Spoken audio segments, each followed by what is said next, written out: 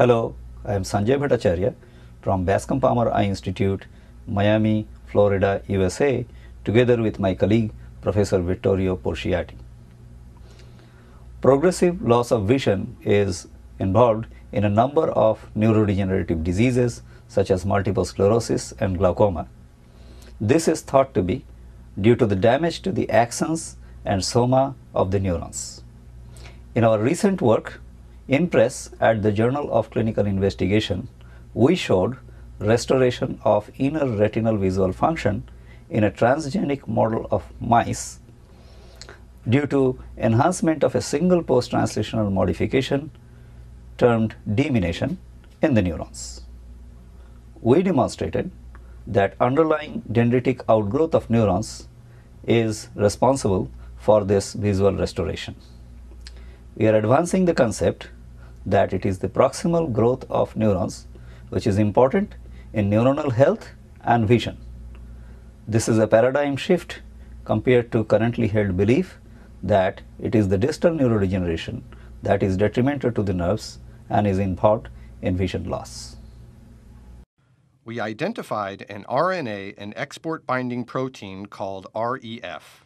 Shown in the animation is deiminated REF bound with RNA and undergoing deimination upon exiting from nucleus. The interaction with deiminase results in additional deimination indicated by the letter D. The deiminated REF recruits EIF4F and the 43S subunit, resulting in the 48S subunit, which in turn recruits EIF4B. These events occurring around dendrites enable local translation of SNAP25, promoting dendritic growth. In conclusion, in its deiminated state, REF promotes local dendritic protein synthesis and elongation of neurites, a process that underlies the visual restoration in the ND4 transgenic mouse model upon the overexpression of deiminase PAD2.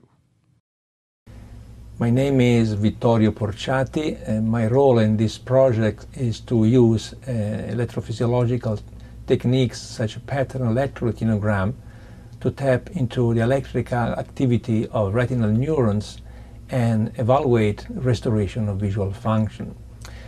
We also use visually evoked potentials in order to understand how well the optic nerve transmits signals to the brain. And this is a collaboration with Dr. Bhattarcharya that combines manipulation of biochemical components with functional measurements, which we believe will provide new insight for visual restoration in debilitating neurodegenerative diseases.